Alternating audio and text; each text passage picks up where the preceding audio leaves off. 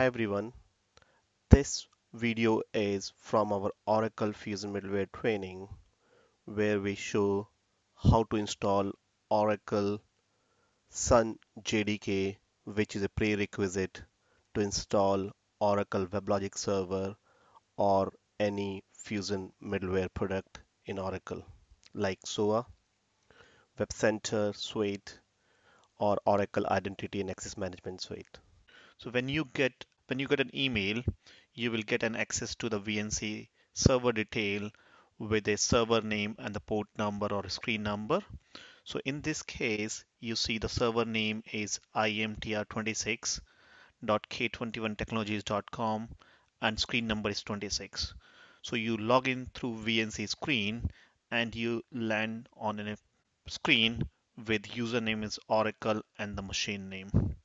So in my case, if you do ID, you will be logging in with a user Oracle and group is Oracle.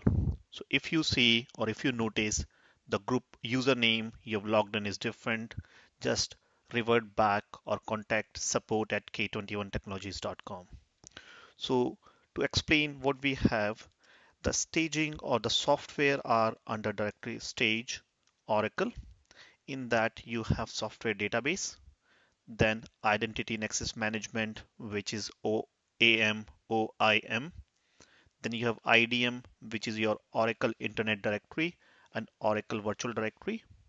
You have JDK, then Oracle HTTP Server, RCU, which is Repository Creation Utility, and the WebLogic Server.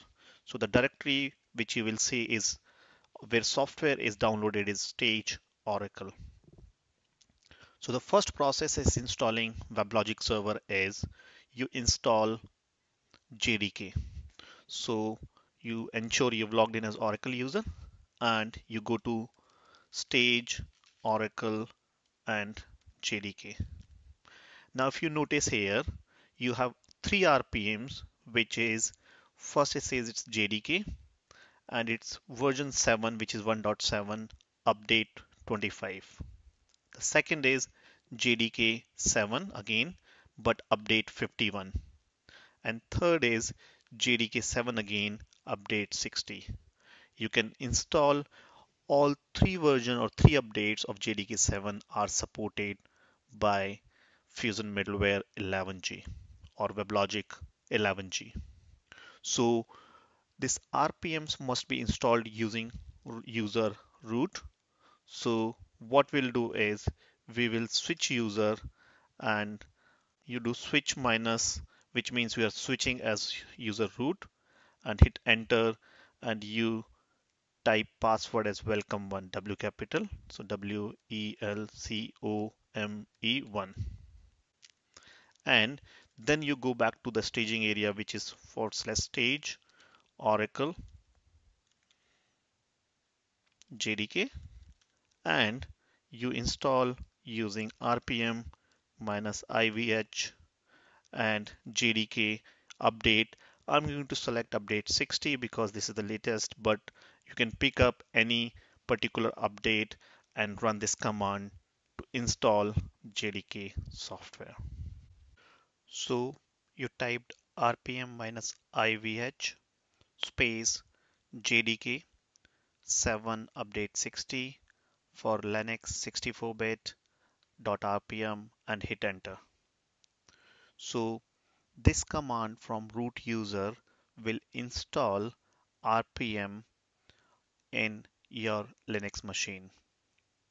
So it'll take good few minutes and that should install JDK. And this has installed the JDK 7 update 60.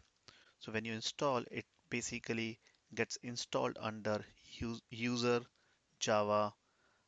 This is the default location when you run RPM, which is under user Java JDK 17 and then update 60. So we go to JDK 17 update 60 and we go to bin directory and we run java ./java -version to find out that it's Java version 1.7 update 60 that we installed above.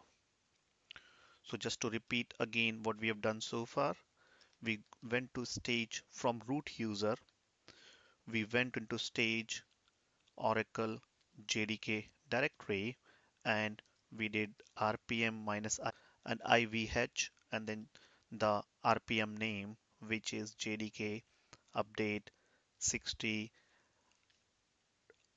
dash linux dash x64.rpm, which has installed the Java under user Java JDK 1.7.0 underscore 60.